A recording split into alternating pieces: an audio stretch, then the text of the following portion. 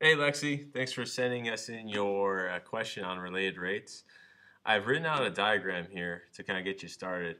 Um, Basically, here's second base, the runner's traveling to third base here, and here is home plate. They want the distance from, or the rate of the distance from home plate to where the runner is when the runner is 20 feet away from third base. So this is kind of tricky. I called this distance x because the runner started here and they're going this way. So x is getting bigger as the runner travels to third base. Now, so they're asking for at what rate is the player's distance s from home plate changing?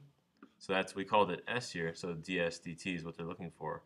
When x equals 70. Now this is tricky because they say when they're 20 feet away from third base.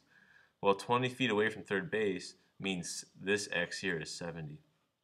Okay, which if you plugged in 70 here, you get 90 minus 70, so this would end up being 20.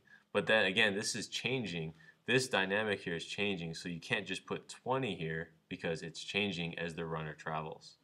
This 90 here is not changing. It's always 90, so we can leave that as 90. Okay, so they're asking us for ds dt when x equals 70, and then they give us that dx dt. In other words, the runner here is traveling at 25 feet per second. Okay, so writing out an equation here to relate all this, we use Pythagorean theorem using this triangle right here. So 90 minus x squared plus 90 squared equals s squared. Okay, and then we FOIL this thing out. So we'll get 8100 minus 180x plus x squared plus 8100 equals s squared. Okay, so now we derive. Now this guy is a constant, so it's not going to help us out. And then this is, you have to do the chain rule because we're deriving with respect to time. So I'll write a little thing here. We're deriving this with respect to time. So d dt. All right, and then the next thing is we take the derivative of that as 2x dx dt. Derivative of 8100 is 0. And then we get 2s ds dt. Okay, so we actually have everything except s. So we got to find s.